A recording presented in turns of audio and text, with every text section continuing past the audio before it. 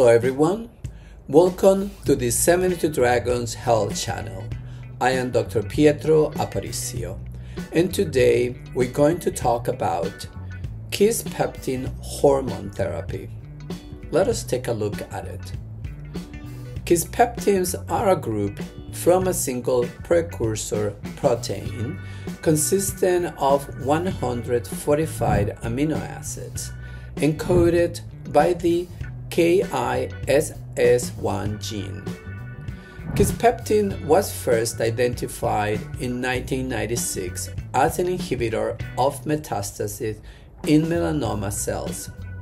It serves as a significant regulator of the reproductive axis by interacting with its receptor to stimulate the release of gonadotropin releasing hormone in the hypothalamus.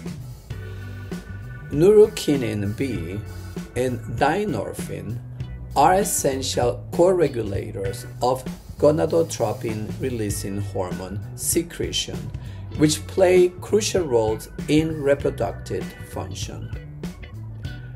The role of Kisspeptin in reproduction has led to the identification of possible treatments for subfertility and related disorders.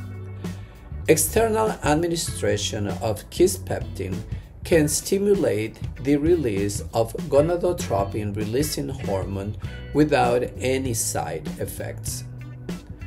In conditions such as Hypogonadotropic Hypogonadism and hormone-sensitive cancers, where boosting or inhibiting the reproductive axis is beneficial, manipulation in Kisspeptin signaling opens up several possibilities. In healthy males, the infusion of Kisspeptin increased testosterone and plasma gonadotropin levels, while the infusion of Kisspeptin subcutaneously in healthy premenopausal females increased luteinizing hormone LH. Women with hypothalamic amenorrhea showed consistent increases in gonadotropins when given subcutaneous Kisspeptin twice a week for 8 weeks. Kisspeptin 54 increased luteinizing hormone pulsatility in healthy women and those with hypothalamic amenorrhea. Its continuous infusion restored luteinizing hormone pulsatility in individuals with a mutation in genes encoding NKB.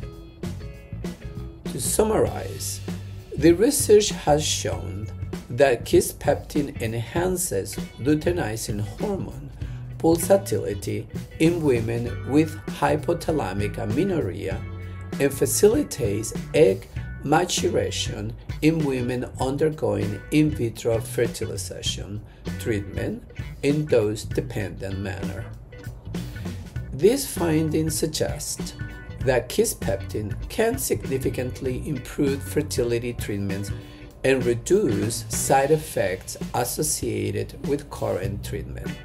Studies about Kisspeptin can also empower healthcare professionals to prescribe suitable treatment approaches for reproductive disorders. If you found this video informative, please like and subscribe for more valuable information. Thanks for watching.